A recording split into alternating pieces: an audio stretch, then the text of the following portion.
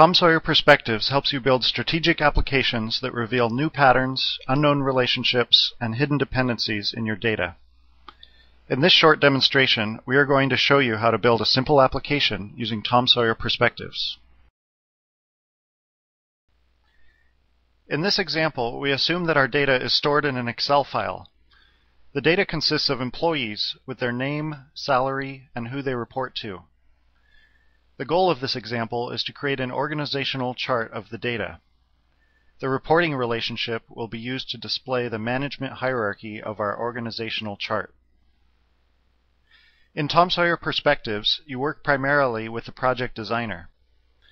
The project designer is what you use to describe the data you work with, how to access it, and how you want to visualize and interact with it. The first thing we need to do is create a new module for our personnel example and describe the data we work with in a schema.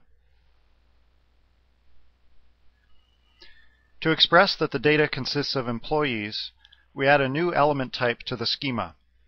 We'll call it employee. In the Excel file, every employee has an ID. We represent this by adding the corresponding attribute to the element type.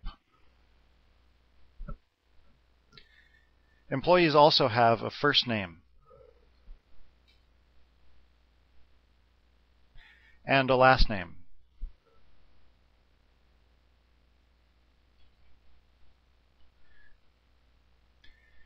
And a salary.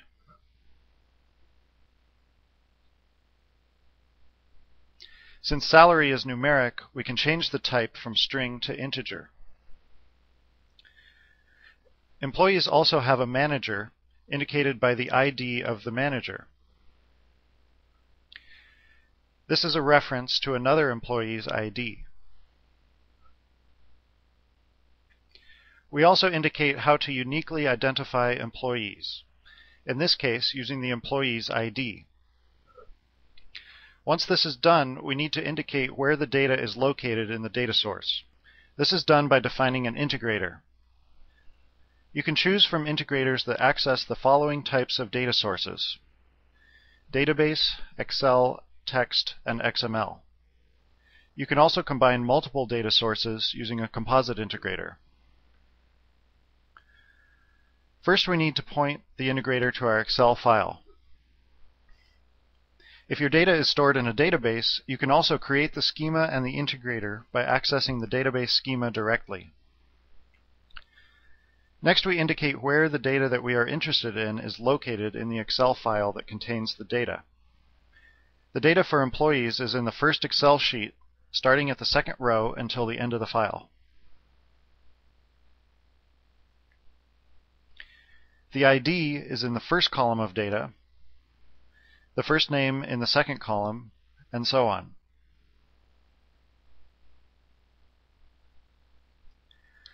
Once we are done, we can verify that we retrieved the correct data from our data source by previewing it. This shows the content of the data model as defined by the schema and the integrator.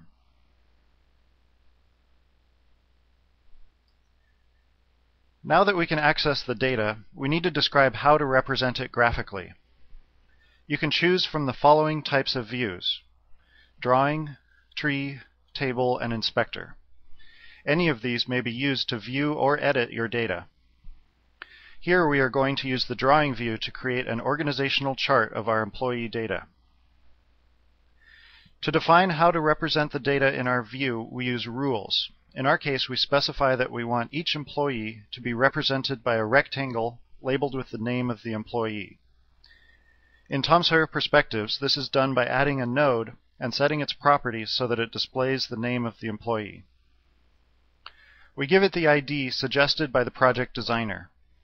This small expression indicates that the ID of the node is based on the ID of the employee, ensuring that each employee is represented by its own node. Next, we set the node properties. We use our expression language to indicate that we want to display the names and salaries of the employees. The expression editor gives you access to the data model you defined, as well as several functions to manipulate the data.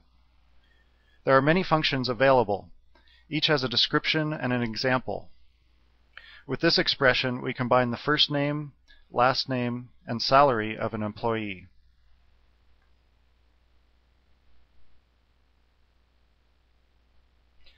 Let's place the salary on the second line. We will also indicate that we want the size of the rectangle to be based on the text content. Next, we indicate that we want to represent employee-manager relationships by a line between the employee's manager and the employee. This is done by adding what we call an edge. We'll add the edge only for employees who have a manager by using a condition.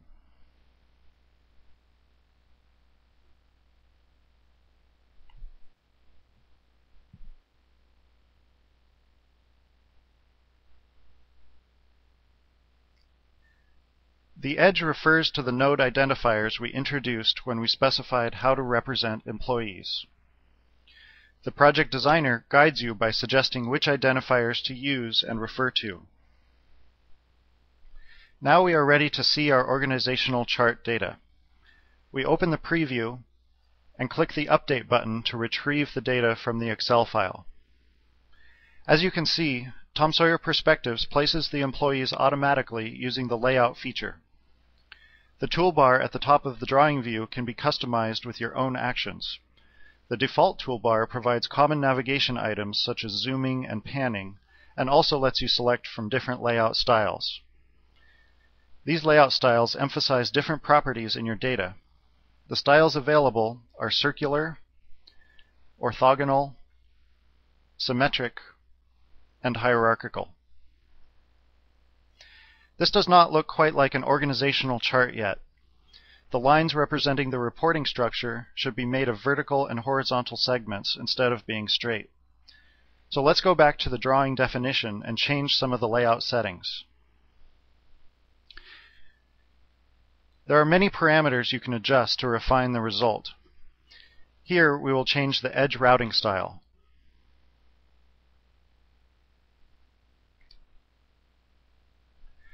Let's preview again. We now have the expected output.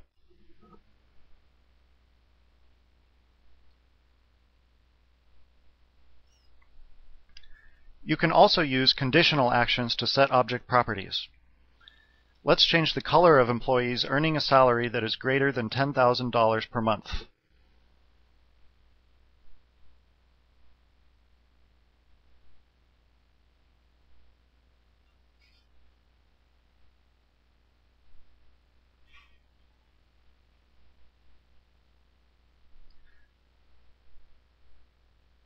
For those nodes, we will set the color to orange.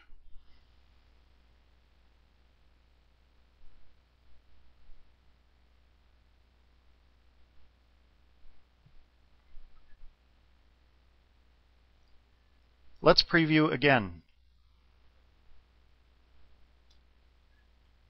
Now we see the expected result. Once you have finished creating your project, you can integrate it into your application by writing only a few lines of code. We also provide the Project Viewer, a ready-to-use application that you can distribute to your users, allowing you to deploy your project without writing code. This example illustrated only a fraction of what you can do in Tom Sawyer Perspectives. You can also build powerful applications with multiple views, giving your users new insight into the large datasets they work with. This concludes our presentation. Thanks for watching.